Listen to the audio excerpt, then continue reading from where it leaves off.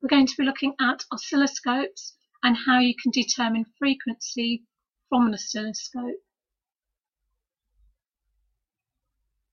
A microphone converts sound into electrical energy. And if the microphone is connected to an oscilloscope, the oscilloscope can display the electrical signal, and it's displayed as a voltage against time. Oscilloscopes have a Y gain setting, which sets the scale along the Y-axis, the voltage, and a time-based setting, which sets the scale along the X-axis, which is the time.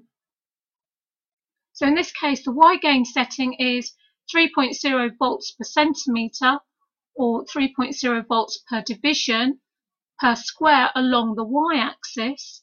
So each square, each centimetre or division represents 3.0 volts.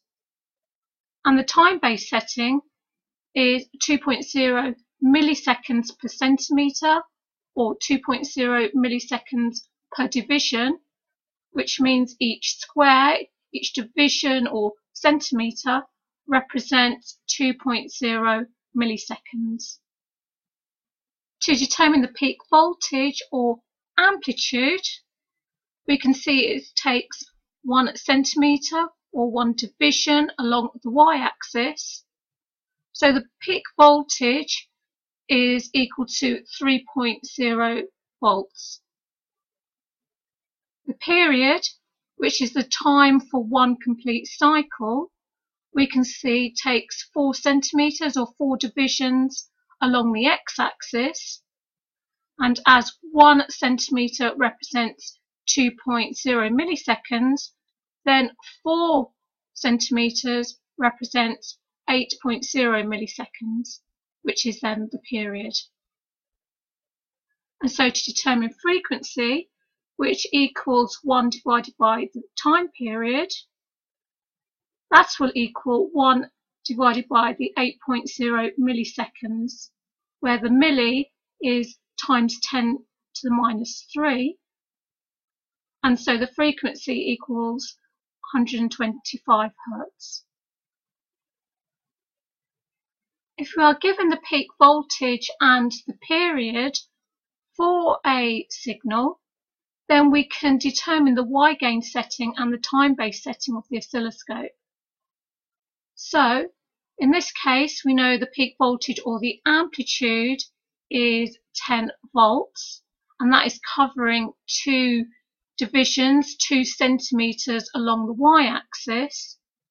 So that means the Y gain setting must be 5.0 volts per centimetre, or 5.0 volts per division.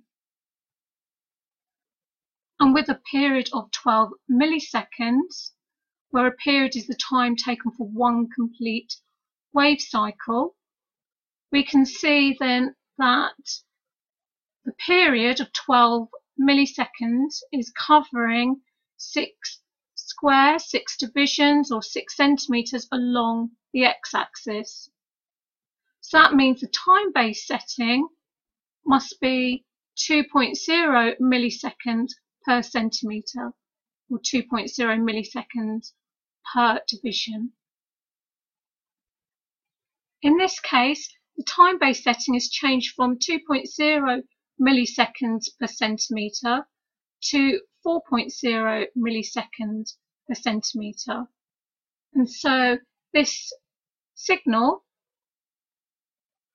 would change, and how we can work it out is to see, well, the period of this signal, which is covering 4 squares with the 2.0 milliseconds per centimetre time-based setting. So that is telling us the period is 8.0 milliseconds. Well, with the new time-based setting of 4.0 milliseconds per centimetre, the period of 8.0 milliseconds will then cover 2.0 centimetres or 2 divisions along the X-axis. So this signal will look like this. to have a period still of 8 centimetres, but it's covering 2 centimetres division along the x-axis.